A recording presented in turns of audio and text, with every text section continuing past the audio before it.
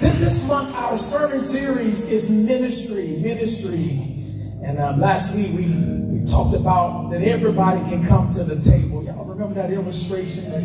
No matter where you come from, no matter about your background, what side of town you come from, your pedigree, everybody can come to the table and serve in ministry. God has a need for each and every one of us. How do you know all of us has at least one gift? And because you have at least one gift, you need to use that gift for the glory of God. Amen. So we're talking about ministry. We're going to continue. We're going to add to that today. And I won't be before you long, but we're going to be coming from Exodus 14. Exodus chapter 14. Ooh, that's hard to see. I think I'm getting old. Somebody said, don't say that. Don't say that. You gotta, don't say that. Please. Exodus 14, 13 through 15. And the word of God says this, and Moses said to the people, do not be afraid. Stand still and see the salvation of the Lord, which he will accomplish for you today. For the Egyptians who you see today, you shall see again no more forever. The Lord will fight for you, and you shall hold your peace. And the Lord said to Moses, why do you cry to me? Tell the children of Israel, go forward. Amen. You may be seated in the presence of the Lord. Today I want to speak on the subject, ministry shift. Ministry shift. Now this message, let me tell y'all, me and God, we fought over this thing because I wanted to preach something else. It's Mother's Day, and I wanted to preach one of those fiery Mother's Day messages, and God just kept it. God said, no, you're going to preach this. Whenever we have a fight, God always wins. But he said, you're going to preach this message today, because it's always hard to preach a message that is familiar to the people.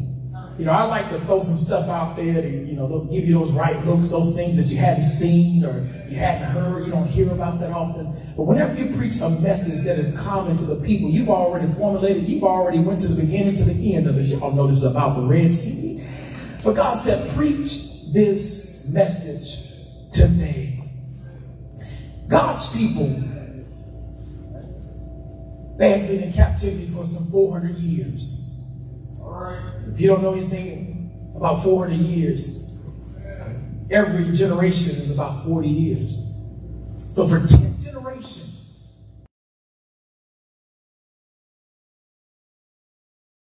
comfortable to being in shackles, making brick, being in bondage, being told what to do, when to get up, when they can go to sleep. They have gotten used to being ran by a ruthless leader, to the point that when it was time to go, they didn't want to go. And many of us, we are saying, well, how does this relate to me? How does this relate to us? How do you know? It hadn't been long. We was in slavery, legal slavery for 300 years. Yes. Now, you know, some of us, we still are affected by this. We still have that slave mentality. Wednesday, we talked about, I asked a question. I said, what's your religion? And somebody said, my religion is Pentecostal. Somebody said, my religion is Baptist. Somebody said, mine's denomination. I said, no, what's your religion? I said, those are all denominations. What's your religion? All right. They began to say, well, I think we're Christians, right? We're Christians. And I said, Jesus didn't talk about being a Christian. Everywhere he went, he talked about kingdom. Because Christianity, when you talk about religion, it brings about rituals. Rituals say, I have to come to church. I have to be here at 9 o'clock. I have to dress a certain way. I got to put my clothes on. I have to walk in. I have to praise. I have to raise my hand. I have to sing at this time. I have to give at this time. I go home, and when I get off, I leave church. It's rituals, things that you have to do or you do not do. But Jesus talked about kingdom business. Matter of fact, when you read the word in Philippians 3:20, he says, we are citizens of heaven. Right. where the Lord Jesus Christ lived. Everywhere you look throughout Scripture, he just kept saying the kingdom of heaven, the kingdom of God is at hand. Because how do you know whenever there's a kingdom, there's a king? Whenever there's a kingdom, there's a king. And if we are part of the kingdom, that means we're royalty. That means we are prince and princess and queens and kings ourselves. Why, if our God is a king, why do we walk around being depressed all the time? If we serve a king and he rules everything, he knows everything, he owns everything, he sees everything, why do we complain about our situation? Because we still got a slave mentality. And God says, you shall be the head and not the tail. God, he owns a cattle on 1,000 hills. Our God owns everything. But yet we walk in defeat. When we talk about the children of Israel, y'all already know the text, but I got to give you, for those that may not know the text, God told Moses, he said, Moses, go and tell Pharaoh to let my people go. Moses got a stuttering issue. Can't talk very well. And Moses said, well, God, I can't speak well. What am I supposed to do when I get there? He just says, tell them I am that I am sent you. When he gets there, he says, Pharaoh, God said, let my people go. And Pharaoh basically laughed at him. And after a while, he come back and God said, let my people go. God had to send some plagues and he had to kill some people. And eventually, Pharaoh let God's people go. Now, I'm giving to you plain. He let God's people go and they're headed to the promised land. The promised land is this place flowing with milk and honey. This place is filled with promises. That liberty, everything they want, everything they need is found in the promised land. But because God said that they weren't ready to face any battles, they could have gotten there in between 11 to 12 days. They could have gotten there, but God took them by way of the desert, which took them 40 years to get there. But as they're leading, God is leading them to the promised land. He's using Moses to lead them there. And as they're getting to the Red Sea, they hear a sound coming in behind them. The sound of the enemy. And how do you know whenever God delivers you, the enemy tries to come back and get you back? Who am I talking here today? You always know when God's about to bless you because the enemy shows back up. God deliver you from that man. As soon as that husband is on the way, that old boyfriend show up, what you doing? Who am I talking to today? Whenever God's about to bless you financially, and somebody come and can I borrow $50? God just gave it to me. I'm in the trouble I'm in now because I gave you everything I had. Whenever elevation comes, you can always hear the sound of the enemy creeping back in. But God gives us a message through this today. Ministry shift. Whenever you're shifting, I was in my truck yesterday and I got ready to put it in gear. It wasn't shifting right. I couldn't figure out what was going on, and God gave me this message about shifting. A transmission has a couple of letters on it. All right. One of the first letters you see is P for park. All right. And many of us, we can't get a shift in our lives, in our ministry, because we're in park. Y'all know I Google everything. I said, what does it mean? What is the purpose of park? It says park restrict an automatic transmission output where the wheels cannot turn. And many of us, we say, God, I want you to move in my life, but God says you got the transmission in park. How do you have it in park? First of all, you won't serve God. Matter of fact, some of you only came to church because it was Mother's Day. I'm just going to keep it real with you. But yet you're praying for God to do something. You want to break through in your finance. You want to break through in your marriage. But yet you are in park. But when you keep looking at that thing, that automatic transfer, you got park and then you got an R. That R is for reverse. And I Googled it and it says reverse. It allows you to go backwards. And many of us, we are praying to go forward, but yet we got the transmission in reverse. We're going backwards. We're constantly looking backwards when God's saying it's time to go forward. We're constantly looking at the mirrors. And I think it's strange that when they created automobiles that the windshield is larger than the mirrors. The reason why is because your focus should be on what's ahead and not what's behind you. The children of Israel, when they get to the Red Sea, they said, we might as well go on back. We should have stayed back where we were. They were complaining, they were mourning, and many of you keep going back to a situation that God is telling you to move forward. All right, when you look at it, you see park, you see reverse, but then there's an end. That end is neutral. And I looked it up, and they said the only purpose for neutral in an automatic transmission is for towing and to be pushed. Y'all missed that? So in other words, there's somebody in here, you're in neutral. Well, what do you mean? You need to be told. You're hurting, and you need to be told back to Christ. There's somebody saying, I got some church hurt. I ain't coming to nobody's church because those church folk, they're all hypocrites. The preacher out there doing this and doing that, and not realizing that we all got issues, but yet you're in neutral. You're not going forward, you're not going backwards, because you need to be told or pushed back to the Lord. But then you have this other letter, D. If you've been driving any amount of time, you know what the letter D stands for. Drive.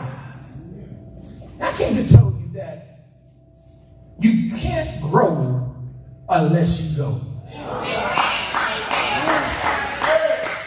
My mother, I bought a new car about a month ago, and I keep it parked at my mom's. I live on a dirt road, and I just don't want my car to get dirty. It's a nice car. So I'll leave the dirt road, go to my mom's house, pick up my car when I really want to look good and floss a little bit. But my mom, I said, Mom, she said, boy, you can come move your car. I said, Mom, just get in there and move it. You got the keys. She said, I'm too afraid to move your car. That thing don't shift right. You got to push buttons to put it in gear. So I said, Mom, you got to get in the car. Let me show you how to drive the car. But she was afraid to put it in drive. How do you know many of us, we're fearful to put it in drive? We're fearful to move when God is telling us to move because there's a Red Sea in front of us. Somebody asked me recently, they said, Pastor, in 2020, you said that you was going to publish a book. Where's your book? And I said, the book is done. I need to pay the publisher. And I said, if I can be honest with you, I'm afraid to put it out there. All right. And that sounds strange coming from me. But what if they don't like my book? All right. What if they don't like what I put in there? I got some personal stuff in there. What if it makes me embarrassed? How many of us are afraid to move? God is telling us to move. What do you mean, preacher? God has called some of you to preach. You say, I'm getting up there, I'm afraid. God's called some of you to be intercessors, to come up here and pray. God has called some of you to be a senior, a praise team member. Whatever you say, you're afraid. God is calling some of you to be evangelists to go out there and preach and teach in those street corners. But yet you're afraid. You're afraid to put it in drive. All right. But then there's some people, you say, I'm ready to go. You put it in drive and you don't go anywhere. All right. That's because you got the brake on. You say you want to go, but deep down inside you don't want to go. So the brake is on. But one of my trucks, the guys that came to me, they said, hey, the truck, we put it in drive, it won't go. And so I got in the truck, I put it in drive, and I mashed the gas, and the truck wouldn't go. And I'm like, this is strange. I'm mashing on it, it wouldn't go. And I want it to go. It's in drive. So I popped the hood, I pulled the transmission, the dipstick, I pulled it out. There was no oil in it. It wouldn't go because it didn't have no oil. So, y'all don't get this. Many of us, we want to go, but we ain't got the oil. What do you mean about that? We're not connected to the source of our strength, our power. You got to get connected to God. Listen, when you look at that deal, many of our cars, there's numbers 1, 2, and 3. Sometimes when you get in snow, you have to drop it down into D1 or D2. When you get in mud. Well, in other words, when hard times come, whenever you get to your Red Sea, don't stop. Put it in D1, D2, and D3. God never promised that you wouldn't have a Red Sea. He never promised that you wouldn't have a repossession. Never promised that you wouldn't get laid off on your job. Never promised you wouldn't go through a divorce. Never promised that you wouldn't have any church hurt. But he did promise you that when you get to your Red Sea, he'll be there with you.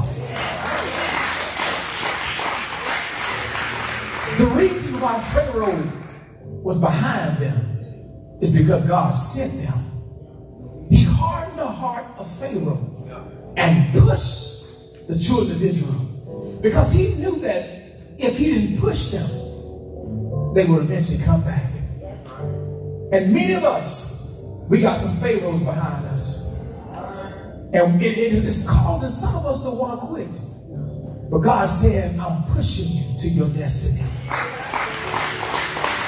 It's making you uncomfortable. It's placing you in a place where you don't understand. But God don't, I tell you all the time, God doesn't give you all the pieces of the puzzle. But as you move, he gives you a piece. You move, he gives you another piece. He got the box. He sees the whole picture. It's up to you to move. And today I just want to encourage you. You got to shift. Put it in drive. No matter how hard it is. D1, I'm going to get through this thing. D2, I'm going to keep pushing. I heard somebody say, if you rearrange depression, it spells, I pressed on.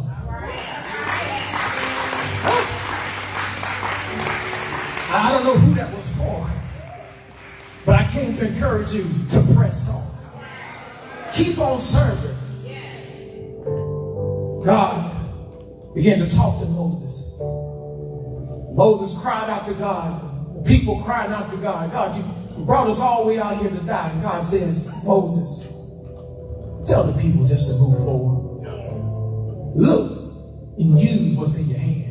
In other words, everything you need to move forward, God has already equipped you with that. Matter of fact, he said, I brought you to it just so you can understand that you have everything you need on the inside of you. I've equipped you to get through that Red Sea. So today, Ministry shift. Now it's time to get busy. I didn't come here to hoop and holler today.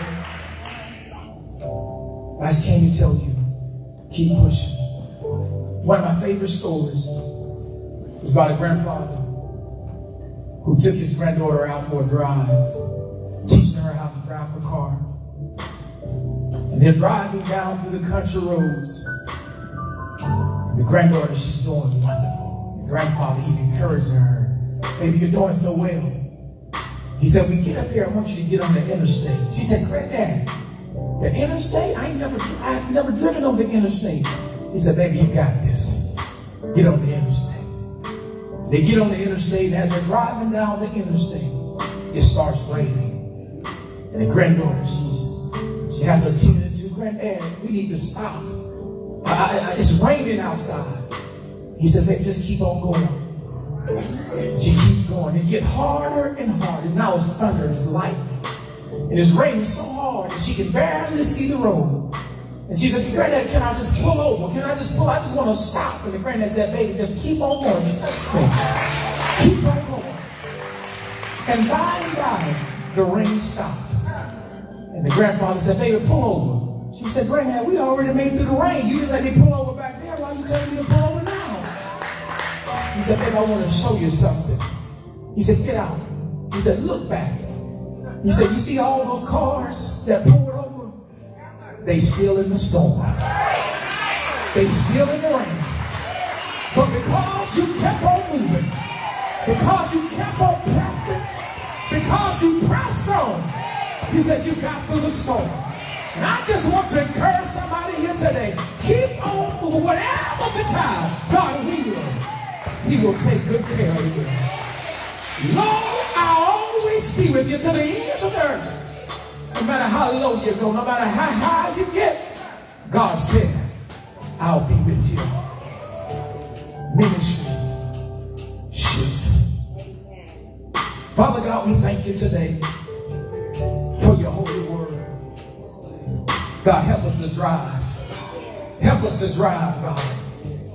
No matter what it is that we're up against, Satan has come to steal, kill, and destroy. The battlefield of the mind, God. Help us to drive in our mind, God. Get us out of neutral, God. God, get us out of park, God. Get us out of reverse, God. Help us to move forward, God. God, we need you today. God, I pray, God, that as your people are praying right now, that you will meet us. You're able to, God, answer my prayer just like you're able to answer their prayers all at the same time, God. Hear their faint cry. God, I ask that you would deliver whatever stumbling blocks that's in their way. God, I'm not going to ask you to move it, but I'm going to ask you to help them to get through it. Get through that Red Sea, God. That test that we keep failing over and over again. God, let us know, God, we're going to continue to stay in the classroom and continue to take that test until we pass it. So, God, just remind us today that it's an open book test. That all we have to do, God, is just be obedient to your word. And the battle has already been won. You said, God, this battle, we won't have to fight. All we got to do is just drive. So, God, we thank you for the encouragement today. Thank you, God. It's already done. It's not on the way. It's not down the road, but God, it's already here. Healing is here, God. God, we speak against depression. We speak against anxiety. God, we speak against the fear, God. You have not given us a spirit of fear, God, but we ask that you just have your way, God, in our lives. We tell you thank you. We pray for every lost soul that's on the sound of our voice. Those that are watching us live, God, speak to them as well. There's somebody here today that don't know you in the pardon of their sin. God, I ask, God, that you would draw them. That you would draw them, Lord God. They may say, what must I do to be saved? God, you've given us the answer. God, you said if we confess with our mouth the Lord Jesus and believe in our heart that Jesus died for our sins, but he was risen that early Sunday morning. He's sitting at the right hand of the Father, God, and he sent his helper called the Holy Ghost. For every born-again Christian, God, we have a helper. We have a counselor who leads us and guides us. God, so God, I pray for every lost soul today. Move upon the hearts of your people to come to you. We tell you thank you. In Jesus' name, amen, amen, and amen. Come on and put your hands together today. Hallelujah. Listen, we sorry we held you a little longer today, but we had to let God have his way today. Amen. Amen. Listen, we want to give that invitation maybe to that person that say, hey, I don't know the Lord. We cannot assume everybody here is saved. Because I want to give my life to Christ. If that's you today, just slip that hand up. Salvation. We'll talk you through it. We'll walk you through it. That hand, lift that hand up doesn't save you. We'll have a one-on-one and sit down with you and get you there. Salvation. Maybe there's somebody today who say, hey, I want to partner with Greater Love Fellowship. I just love this ministry. I just love the people. I love what you're about. I love the mission. I love the purpose. And I just want to be connected to it. If that's you today, we tell you can be a member somewhere else, but partner with us. If that's you today, raise your hand. We'll be one today. Partnership. Salvation partnership. Baptism. Say, I want to be baptized. Will there be one? If you're watching this live, you say you want to accept Christ, you want to be a partner, please message us and we'll get back with you at our soonest. Amen. Well, praise God. Everybody stand to your feet. Please go back to our hospitality team. Can we praise God for them? Every Sunday morning they have snacks. They have healthy snacks. Fruit, juice, water. We want to thank God for them. Please go back there and partake in those things. And we have t-shirts. But we just want to thank all of our ministry partners. Amen. If you want to give on your way out, see our hospitality on the way out. Amen. Look at your neighbor and say, neighbor, I love you, and there's nothing you can do about it. Come on, look at another neighbor and say, neighbor, I love you, and there's nothing you can do about it. May God bless you. May God keep you. Is our prayer. Go in peace.